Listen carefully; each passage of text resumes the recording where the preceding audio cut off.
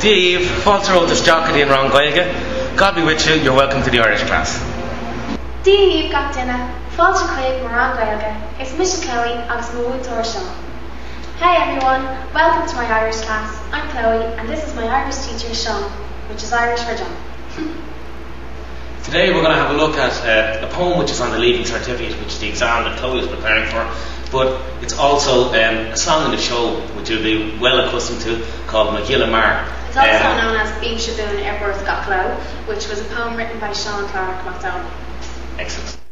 The poem is about a man called Bonnie Prince Charles who fought in the Battle of Cockloaden, which is the Battle of Culloden, and it was a pivotal moment in Scottish and Irish history. It has really changed since that day.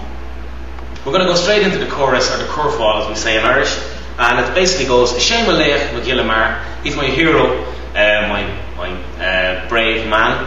Shame Hazer Magillamar, he's my Caesar, my captain, my general, my brave man. And then the second half of the chorus means I'm so sad, or I've had no sleep since he went overseas. So it's all about him leaving and how sad they are. Goes something like this. Shame Leich Magillamar, Shame Hazer Magillamar, Ní bhór is féin ein túnar shame, oh hui Magillamar. As you can see, we're just in the middle of the show right now, and this is where I'm going to be doing my homework and my study.